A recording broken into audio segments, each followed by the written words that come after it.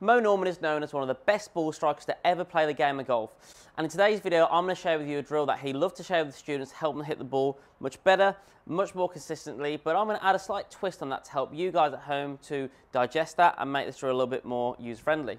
So without further ado, let's find out what that drill is all about. So what is Mo Norman's drill all about? Well, to start with, we need to understand one really clear distinction between the pro move and the amateur move. And that move is the difference between when we change direction from backswing into downswing. In the pro game, we would tend to see people either maintain their height or even go down a little bit coming into the golf ball. Whereas in the amateur move, more often than not, we tend to see people gain height into the hitting area, and that can cause us all sorts of consistency and strike issues.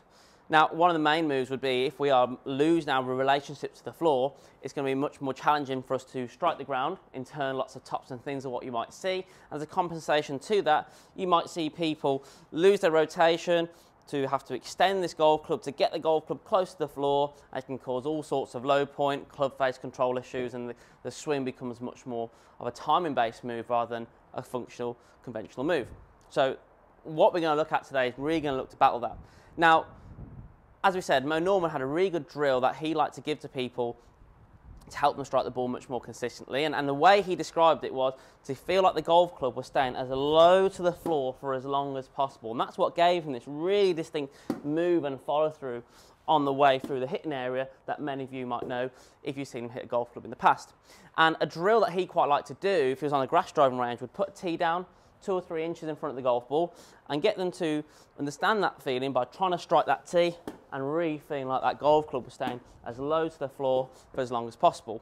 And that's not a bad idea at all. And if you are someone who particularly fats the golf ball, so you see the golf club land into the ground some particular way, and you want to shift that location more forwards, I think it's a really good drill for you. However, I would mix it up a little bit for you guys who are definitely more in the kind of thins to tops type region, because I would want this task or this kind of impact geometry of the golf club landing down and ahead of the golf ball to happen more naturally. Now, what I mean by that is typically what you'll sometimes see, especially people who gain height with this task, is they'll understand that they want to get the hands more forwards, lead hand more in line with the lead hip and all that kind of stuff, but you can get all these kind of funky moves, big kind of gap in between the lead arm and lead rib cage, which looks a little bit disconnected, which I personally am not a massive fan of.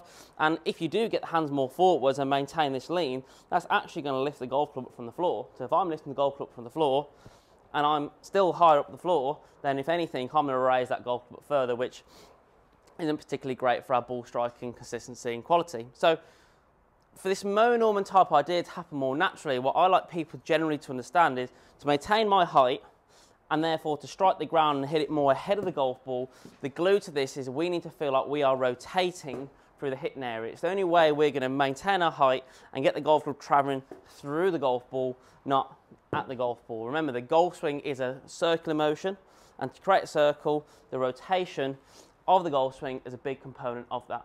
Now, what you'll notice is if I was to lift and gain height, like a lot of us do, this right shoulder would maintain a lot of height coming into the hitting area. So a feeling that I quite like to achieve Mo Norman's drill and essentially keep the golf club down for a little bit longer, but to do it in a way where that's going to happen naturally is to feel like this right shoulder is rotating down and through the ball. Like this right shoulder is really covering the ball into and through the hitting area. This is going to allow you to maintain your height stroke posture. It's going to do it in a way where you're rotating through the hit, and this kind of shaft lean, the landing of the golf club and the golf club staying down low for longer will happen more naturally rather than something which can sometimes be seen as a bit more of a forced move. So to recap that, what do we want to feel? Well, if we can feel like this right shoulder is covering the ball into through the hitting area, we keep our height, we start to see the strike, and that's the type of feeling that we want to see to build a much more consistent and reliable golf strike from there.